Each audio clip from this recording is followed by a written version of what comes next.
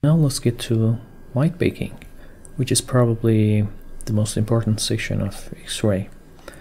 Unlike other real-time render engines that you may have used, which uses dynamic lights, X-Ray uses light baking, and basically is pre-calculating all the lights and shadows and GI into a file called lightmap and read it in the scene.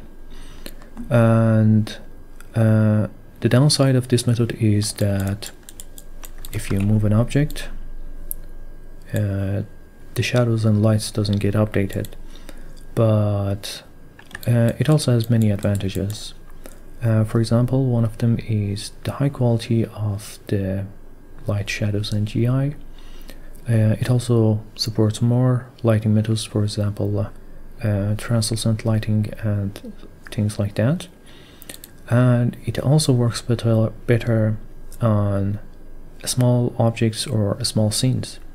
So for example, in a scene like this, the width of the scene is almost 20 centimeter, and I try to set everything to the maximum setting I can in Blender, and as you can see, the dynamic lighting doesn't work really that well.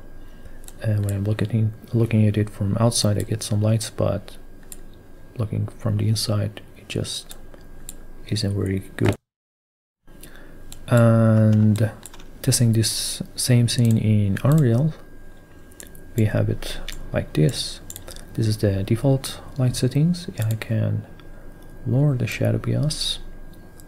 Still not good. If I enable Lumen, it will look a lot better, but still compared to X-Ray, they don't really look correct. And you can see that even in this small scene, all the lights, GI and the light that goes through the window look really well in light baking in X-Ray. And again, I had to mention that this was a test on a small scenes. For example, in Blender, if I scale the scene up, it will look better and the light will go through the window. But still, the result is not the same as X-Ray. Actually, in Blender, if you want it to look similar, you have to use Cycle.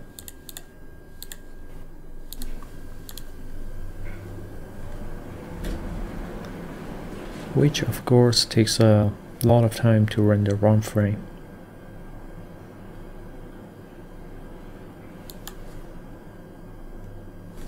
So I've been using light baking for a long time, and I try to make X-Ray in a way which saves you a lot of time and avoid unnecessary baking as much as possible. Okay, so let's see what each button do. The first one will build selected objects. So if you select the mesh and press this button, it will bake only that one mesh. The second one will create a specular lights, and they work this way that you create a light and press this button, and it is now a specular lights. You can use them to only create the specular effect on your mesh. They are also great when you are using normal map and you want to show the detail of the normal map better. And this last one will build all the mesh and all the lights in the scene. I highly recommend that you enable the prompt dialog for if you are using a very high setting or if you work on a large scene. Okay, so let's remove all the lights and do the lighting again to see how it works. So first we create a light,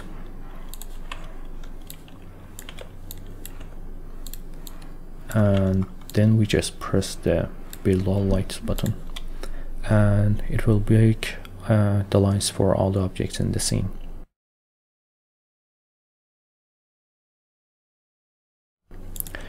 And now, as you can see, the shadows look really bad. And to fix that, we should increase the light sample. And since we are using turtle, we should increase the shadow ray from the shadow section.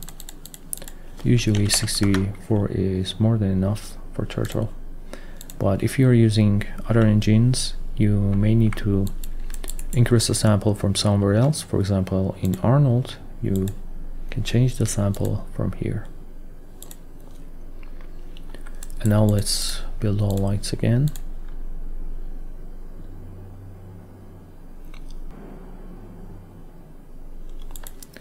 And you can see that it looks so much better now. Now let's create another light, a directional light.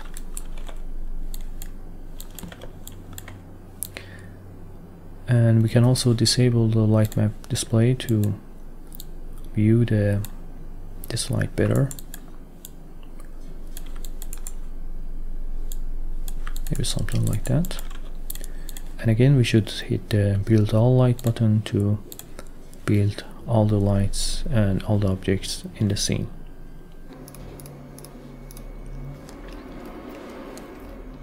And just like that. Now if we try to change the intensity, for example, I change this to 8.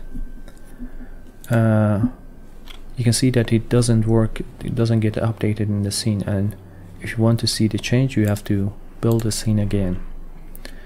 And usually that's how the light baking works in most of softwares, but in X-Ray we have this other option called Light Mixer.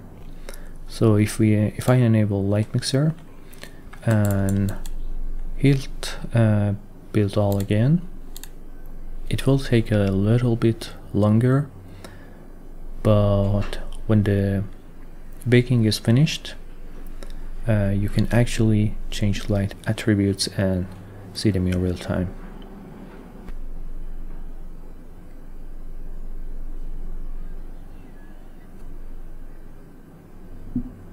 Okay, so now if I change the intensity, you can see that we can change them. And if you have used Unreal Engine, you may remember stationary lights. Unlike stationary lights in Unreal, which were only limited to 5 lights, 5 overlapping lights, here we have no limitation. And another difference is that in Unreal, when you were changing the intensity or the light color, it wouldn't affect the GI, as you can see here. But in X-Ray, when we change the intensity, it will also affect the GI. And even when we change the color, you can see that the GI also gets updated. You can try it on with the other light as well. And this alone can save you a lot of time.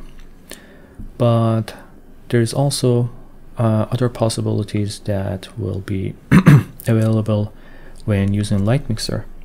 One of them is that you can bake each light separately. So for example, if I, let's say, rotate the directional light and make it like that.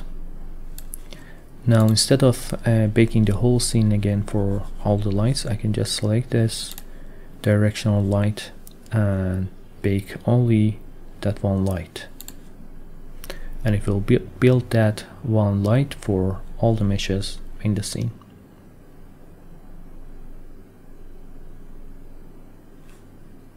Just like that. Now another thing is that you can also bake a light only for one or multiple specific objects. Let's say we have something like this.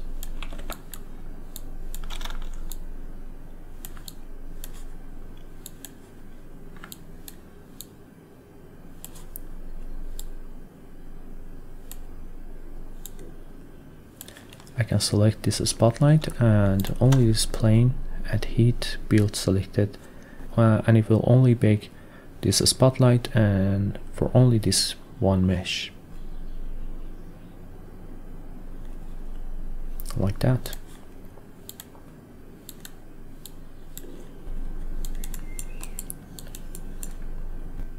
Now, one of the very unique features of X-Ray is that you can use different cores, and you can actually build different objects or different lights with a different core. So for example, I can use Arnold and I can bake this directional light using Arnold, and these other lights will stay baked with the turtle that I used previously.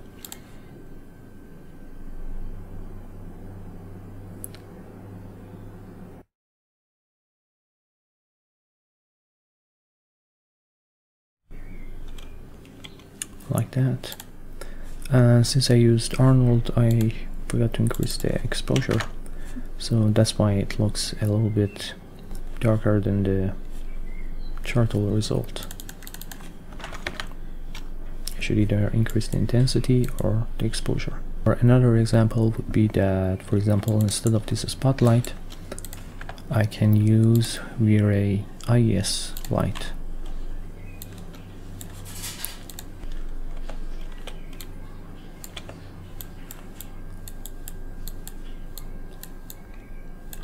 Just like that.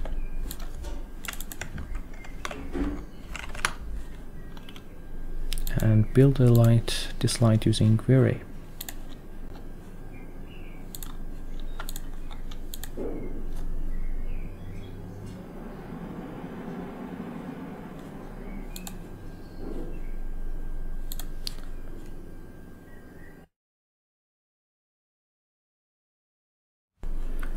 The same thing also applies to the subsurface and the reflection.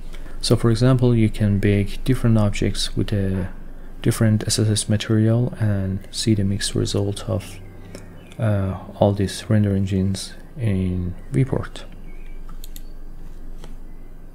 Another useful feature is the ability to lock lights. So for example, I can lock the lights that I already have. You can find the light build attribute in the channel box. So I can select these lights, enable lock build, and now if I create a new light,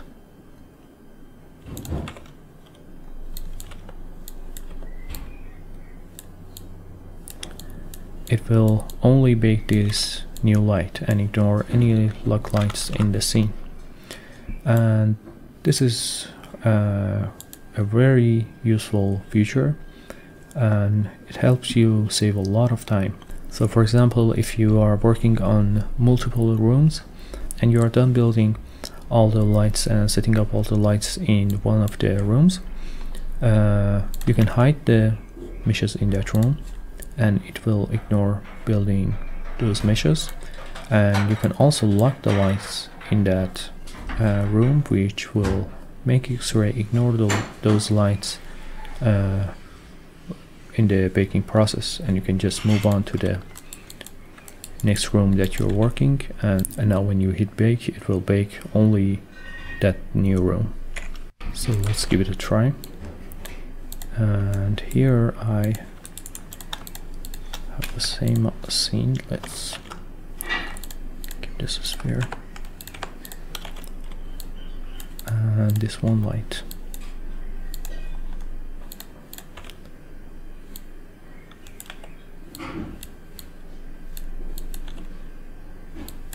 I'm going to move this light over here so you see that it won't get baked in this new scene.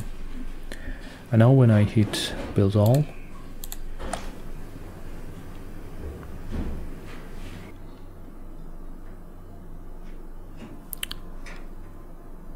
and as you can see, our old room has kept its light the way it was, and the new room only has the spotlight.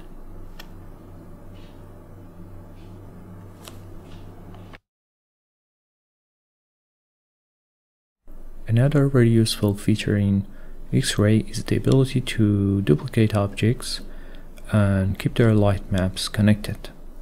So if you have used light building in Unreal, for example, you know that when you duplicate objects, they will lose their connection with the light map, and you need to build lights again for every object. But here, if you go to Hotkey Editor, you can find duplicate with light map, and now we can actually select objects, duplicate, and they will keep their light maps connected. And this is very useful in many scenes. For example, in something like this, I can just duplicate and make more of the same object without the need to bake lights again for these copies.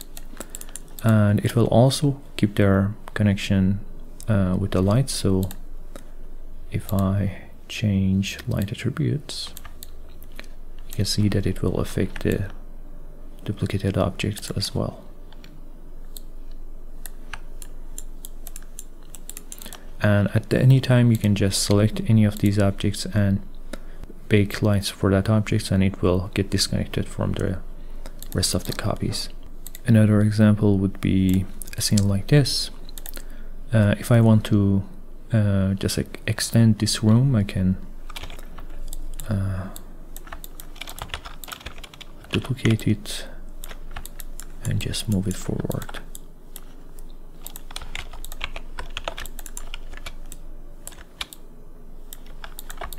Like that.